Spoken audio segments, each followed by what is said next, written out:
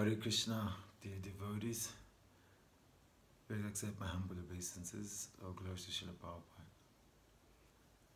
Om Jnanati Mirandasya Jnananjana Shalakaya Chakshurun Militam Yena Tasmai Shri Guruve Namaha Shri Chaitanya Manobishtam Stapitam Yena Bhutale Swayam Rupa Kadamayam Dadati Swapadantikam Vandeham Shri Guru Shri Uttapada Kamalam Shri Gurun Vaishnavamscha Shri Rupam Sagajatam Sahagana Raghunatam Vitam Tam Sajivam Sadvaitam Savadutam Parijana Saitam Krishna Chaitanya Devam Shri Radha Krishna Padan Sahagana Lalita Shri Vishakan Vitamscha He Krishna Karuna Sindhu Dina Bandhu Jagatpate Gopesha Gopika Kanta Radha Kanta Namostute Tapta Kanchana Gaurangi Radhe Vrindavaneshwari Vrishabhanu Sutta Devi Pranamami Hari Priye Vanchakalpatarubhyascha Kripa Sindhubhya Evacha Patitanam Pavanebhyo Vaishnavebhyo Namo Namah Jaya Shri Krishna Chaitanya Prabhu Nityananda Shri Advaita Gadadhar Shivasadi Gaura Bhaktavinda Hare Krishna Krishna Krishna Hare Hare Hare Rama Rama Rama Hare Hare Mukam Karoti Vachalam Pangum Langaite Kirim Yat Kripa Tamaham Vande Shri Gurum Dinatayanam Paramananda Madhavam Shri Chaitanya Ishwaram. Hare Krishna. I'm very happy to be with you today, even though it's virtual. I was requested by His Grace Hemanga Gopal Prabhu to give a class. He did not give a topic, and so I decided that I will speak on the topic of Srila Prabhupada being the powerhouse of our faith. So we are all in the Hare Krishna movement because of the great mercy of Srila Prabhupada. Srila Prabhupada is not standing alone. Evam parampara praptam imam rajasayo vidu sakaleneha mahata yogo nashta parantapa. He is representing the disciplic succession. And this disciplic succession is a chain of teachers who are empowered to be transparent via mediums of the transcendental knowledge coming from the Supreme Lord Krishna himself. Krishna is the source of all knowledge, the knower of all knowledge. And Krishna has said, Vedaischa savai aham eva vedyo, Vedanta krid veda vid eva chaham. By all knowledge, by all Vedanta, Veda means knowledge, I am to be known. Indeed, I am the compiler of Vedanta and I am the knower of the Veda. So one may want to understand there's so much knowledge in the world. What is this special feature of this knowledge that Srila Prabhupada is given?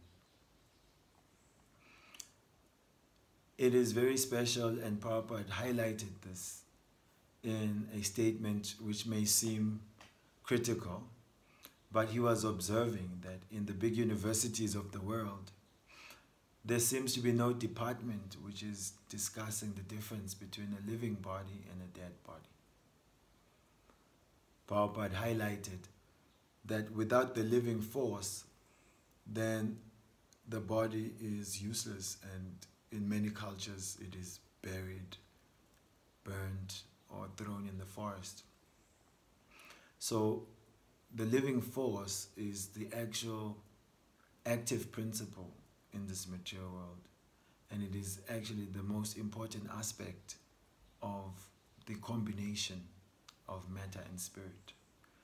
And the highlight of Krishna consciousness and what Srila Prabhupada has brought is this knowledge that the body is doomed to die because it is already dead, it is made of matter. But then the consciousness, the soul, never was there a time it did not exist, nor will there be a time in future where it ceases to be. The soul is eternal and primeval. And this aspect is what is missing in the knowledge systems of the world, in mature education. Knowledge of who we are, what is our eternal constitution. And because we miss out on knowledge of our eternality, then we are practically investing in a scheme which is doomed to fail. If we were told that this particular business will go under in a year or two, and don't worry though, put all your money into this business and it will be profitable for you, would any of us take that investment? I hope not. Generally, anyone who's sober will think twice and ultimately reject such an offer. That why do I put all my life savings into a business that is forecasted to fail? So the mature body, by its constitution, has a beginning, birth, and it stays for some time. It produces some byproducts, it dwindles, and then ultimately it vanishes, it dies. As we mentioned, the destinations of fire consuming it, the earth swallowing it up, and therefore the worms eating it up, and also sometimes in some cultures it is tossed in the forest and the animals eat it and pass it out as stew. So this message is so that we can have a clear understanding of what is temporary and what is eternal, what is transient and what will endure, and who am I and what am I not. So when I know who I am, when I know my nature is an eternal nature, then I can begin to invest in that which is truly benefiting me, and only then can I be able to realize the deepest desires of my heart. In this world, no one can deny the desire for love, the desire for happiness, for knowledge. Ultimately, everyone is interested in removing suffering and ushering unending happiness. But because of a lack of knowledge, then we are investing in happiness, in joy, in a world which is meant for the opposite. Krishna has mentioned Dukalayam Ashashvatam. Dukala. It is an alayam, a place of dukkha, of pain, of suffering, of anxiety. And not only that, it is also a temporary place. So without clarity of that type of knowledge, then what are we doing? Humanity is investing so much time and energy in creating Sukhalayam, making this temporary world a place of happiness. It's temporary, Ashashvatam, but we are trying to make it Nityam, an eternal permanent place. And we're trying to make it a happy place, but it is designed to be a place of suffering. So Srila Prabhupada has come and spoken such knowledge in very clear terms with great boldness and authority from the scriptures, so that he can break our faith in materialistic existence. You see, first we have faith that by exerting my senses into the world, I will find happiness. And I will increase my happiness if I make alliances with similarly minded persons. But that faith will prove itself to be fruitless. And so it is necessary for the pure devotee of God to come and break that faith. So that once that faith in making Dukalayam, Sukhalayam has been broken, then we can focus on how to actually enter the realm of real knowledge, real happiness, and permanent life. So Srila Prabhupada then has brought that faith in the spiritual existence, the faith to understand that I should not invest in the temporary. And above and beyond that, he has brought knowledge of God. Who is the Supreme Personality of Godhead? Most cultures, especially we come from the Judeo-Christian culture, we've heard about God, we've heard about the kingdom of God, but it is not all clear. Now Prabhupada has come and basically with a big zoom lens has created focus for us on the face of the person famous as God. What is his actual name? Krishna. His nickname is Kaneya. This Krishna means the all-attractive person. Aishwaryasya samagrasya viryasya yashashashriya jnana vairagyos chaiva sanam bina itangana. He has 6 opulences which make him attractive. He is full of all knowledge, he's full of all strength, of all fame, is full of all renunciation, beauty. And in this way, Krishna, from whatever direction we look at him, is all attractive. So he has told us, Jivera Sarupa Hoy Krishna Nityadas. We are eternally in a relationship with this ultimate person, Krishna, and it's a relationship of loving servitorship. So while living in this world, we start to establish a connection with our eternal home. Srila Prabhupada has brought the spiritual world before our eyes. He commissioned many of his disciples to paint pictures as is described in the scriptures, the Bhagavatam, the Vedas, of the Supreme Lord, his associates, the descriptions of Vrindavan, the spiritual world, of Vaikuntha, are given there. And in this way, Prabhupada said, these paintings in our movement are like windows to the spiritual sky. He has brought such a faith that even children are able to teach the absolute truth. The example is little Sarvasaci, the daughter of I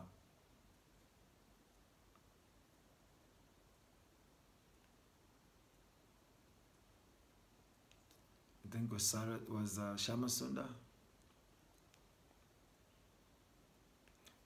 She would go to grown-ups and pull and say, do you know who Krishna is? And the person would say, no. And it'd say, Krishna is the Supreme Personality of Godhead. So giving absolute truth, giving that knowledge, which after many, many births and deaths, Bhavanam Janmanam Ante Gyanavan Mam Papadete.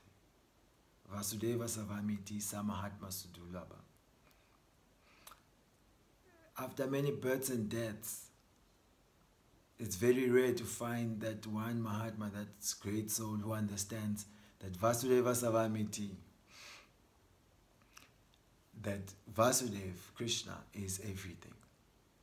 So Prabhupada has brought that faith that we can easily point out to anyone, this is Krishna. Some very, very intimate knowledge of Krishna's personal existence as described in the Shastra, Srila Prabhupada has brought to us. How he played as a child, how he stole butter, how he was crawling in the courtyard of Nanda Maharaj, how he killed different demons. So, from hearing from the pure devotee who is basing what he is teaching from the Shastra and from the Guru Parampara, he has transmitted faith into our hearts that we now believe it and accept it. And in fact, we are propagating and teaching it to others. So the pure devotee has that power of attorney to give Krishna to others. To give Krishna to others. Without that empowerment from the Lord, no one can spread the glories of Krishna. So Srila Prabhupada has planted that seed and watered it in his own disciples who have taken it out into the world, and now there's generation after generation that will come and also receive Krishna consciousness. One of our devotees was at a vegetable market just on a Sunday out to buy some vegetables. And there was a Christian preacher who was preaching the gospel of Lord Jesus Christ and saying that we have to find God.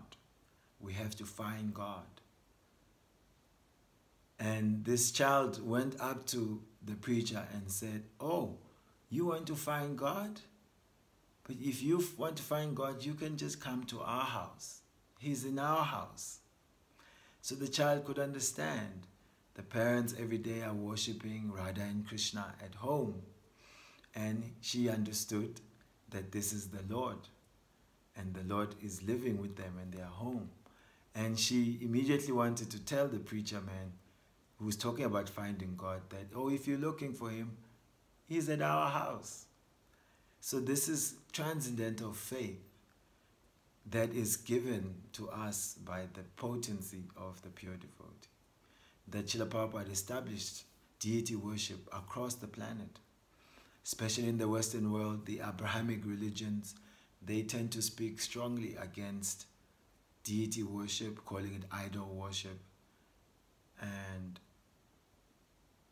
Prabhupada was able to establish the worship of the deity in the Western world. Because of his unflinching faith and realization of the existence of Krishna and him being empowered personality in Parampara, he could transmit that faith to us. Srila Prabhupada has also contributed to the world in such an immense way through his literatures, the books.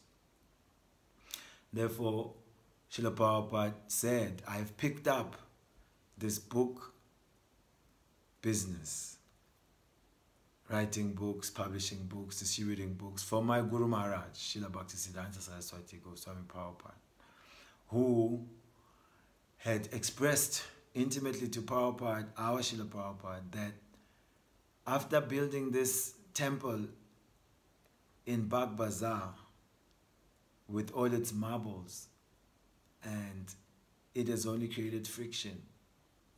The disciples are fighting, who will occupy this room, who will occupy that room. He said, "I wish I could strip all the marble off this temple, sell it, and with that money print some books." Srila Bhaktisiddhanta Saraswati Thakur had picked up this transcendental business from his own father, Srila Bhaktivinoda Thakur. It is coming in our parampara. The 6 Goswamis of Vrindavan, although they lived under trees in Vrindavan, they were always absorbed in discussing Krishna, in scrutinizingly studying the scriptures, writing the essence. Nana Shastra Vicharanaika Nipuno, Saddhama Samstapako, Lokanam Hitakarino, Tribhuvane Manyo Sharanya Karo. Lokanam Hitakarino, for the benefit of all the people of the world. They've studied Nana Shastra, so many Shastras, and they've extracted from them the essence. And that essence is that within the core of our heart, the soul, who doesn't belong in this world, has a dormant, loving relationship with Krishna. And that loving relationship has to be awakened in relation to devotional service, which is Shravanam, Kirtanam, Vishnu Smaranam, Padasevanam, Dasam, Achanam, Vandanam, Sakyam, Atmanivedanam, hearing, chanting, and remembering, worshipping the Lord. In this way, the essence of the Vedic knowledge has been crystallized in Parampara. And Srila Prabhupada has transmitted that. And therefore, he started the Bhaktivedanta Book Trust, the BBT, to publish the books. Srila Prabhupada even is a Vanaprastha. He was distributing books in the heat of Delhi, his Back to Godhead magazine. Even before going to America, he had written and printed at least the first canto, few volumes of the Srimad Bhagavatam. So within these books is the message of Krishna, how to perform devotional service. And it's the transmission of faith in the truth of the existence of our loving relationship with Krishna, knowledge of this material world we live in, how it is oppressing us and giving us suffering. And so Srila Prabhupada said that his Guru Maharaj wanted the books to be printed. He called the printing press the Briyat Mridanga. Mridanga, we all know, we can play within the temple, on the streets, it can be heard a few blocks. But this Briyat Mridanga, the big drum, the printing press, the books, they can go everywhere, all over the world. And they can be heard by all sorts of people. In this regard, we hear how many years ago, His Holiness Giriraj Swami, he was the first Western disciple of Srila Prabhupada to travel to Nigeria in West Africa to preach. And he was out on the streets doing Harinam, and he met some people, and he thought to show them books, and they said, hey, we know these books. We've read these books. He was shocked. How do you know about Hare Krishna? How do you know about Srila Prabhupada? And they told him that a friend of theirs had been living in London, and he had received the books while he was in London, and he had brought them back to Nigeria. And they had read something about Srila Prabhupada and Hare Krishna mantra. In fact, it is said how in Venezuela, a similar situation, persons who had received books elsewhere in the world went back to Venezuela and shared the books with their friends. And from just reading those books, the Krishna consciousness movement began. People started to chant Hare Krishna, to follow the 4 regulative principles, to the point where they themselves had to invite Srila Prabhupada to come in person. So he's coming to preach after the books had already been preaching and had created devotees. This is the power of the books. Therefore, Prabhupada wanted us to distribute books more and more, because they carry that power of Krishna and the whole disciplic line, and they create the faith needed to begin devotional service, which will uncover love of God, which will ultimately liberate us from this Dukhalayama Shashvatam. So Srila Prabhupada said my Guru Maharaj was pushing that these books go out. So that is why I'm also pushing. I am pushing. Just like the train, he said. It is so many compartments connected together, and each one is hooked to the next, and the first one is pulling and pushing. So each cart is pushing on the other. So in this way, we are saying that it is the greatest welfare work if we distribute Srila Prabhupada's books, which are carrying the message of the transcendental world, which will create greater faith in human society about spiritual life, which is genuine and which is potent. In these books we hear of the Yuga Dharma, which is Hare Nama, Hare Nama, Hare Nama Eva Kevalam. Kalo Nasteva, Nasteva, Nasteva Gati Anyataha. No other way, no other way, no other way except the chanting of the holy name, chanting of the holy name, chanting of the holy name. So the books are the basis, and from the books we can follow the path of awakening Krishna consciousness. It is said, Nitya Siddha Krishna Prema, it is always there in the heart of every living being. Krishna Prema, love of God is there. But it needs to be awakened. How? Shravanadi Shuddha Chitte Korai Udai. Beginning with hearing, Shravanam, Adi, Kirtanam, Smaranam, like that. Beginning with this hearing. And these books are a form of hearing. When people read them, we have our experiences. I'm sure all of you have your experiences. That when you read the books of Srila Prabhupada, and then a cloud of ignorance was removed, and a light of knowledge came, that our convictions in life changed. We had the strength to go against certain aspects of our conditioning, and we have moved from platforms of suffering to platforms of greater auspiciousness and happiness in bhakti.